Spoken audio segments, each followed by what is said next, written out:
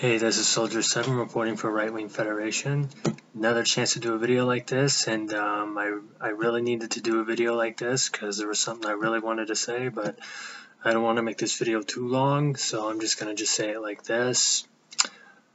Unfortunately, the video I just recently made, before this one, I was talking about the Electoral College vote and everything, and unfortunately, I don't know if I'm going to keep that up because I think now I regret posting that, because a part of me started thinking, what is the point in having the Electoral College vote anyway?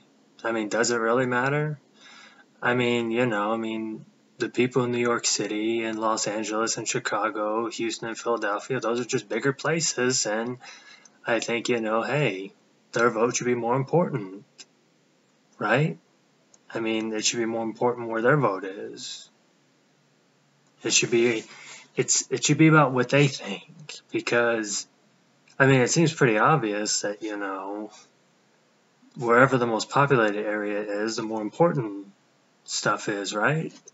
I mean, I don't see it any other way.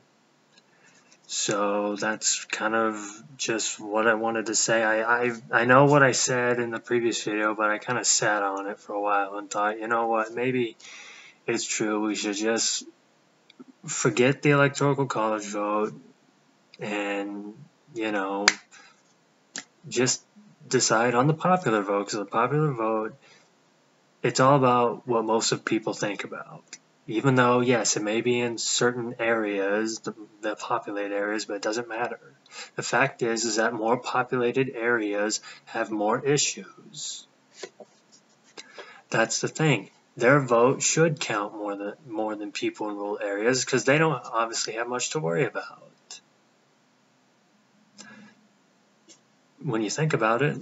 So yeah, that's kind of where I want to sort of leave it. So yeah, this is Soldier 7. Thanks for listening. Oh, and before I go, I just want to say one more thing. Given the date, I also want to say April Fool!